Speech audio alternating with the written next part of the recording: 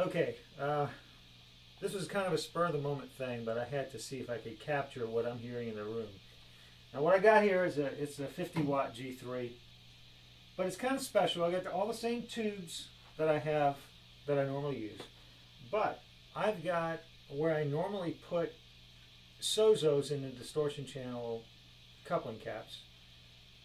I've got mustards, and I've also got a couple of vintage resistors, plate resistors,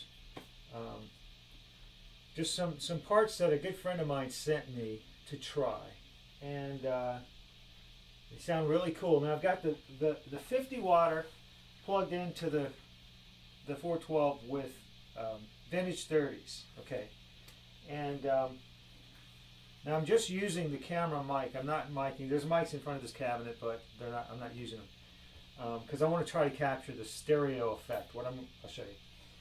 So, okay, the 50 watt is going into the vintage 30s, and I've got this Boss SC70 with a delay, and I'm coming out.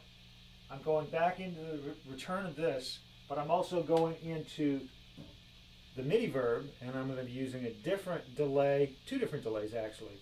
One's going to be a real quick doubling type delay. Let's see what they say it is. Got my original MIDI verb program chart. So number 70 is a 35 millisecond delay. So the power amp of the 100 watt is only carrying the affected signal. So it's carrying the 35 millisecond delay along with number 90, which they don't tell you what the millisecond is, but I think it's somewhere around, let's see, it's similar to another one, which is like maybe it's 250, I don't know.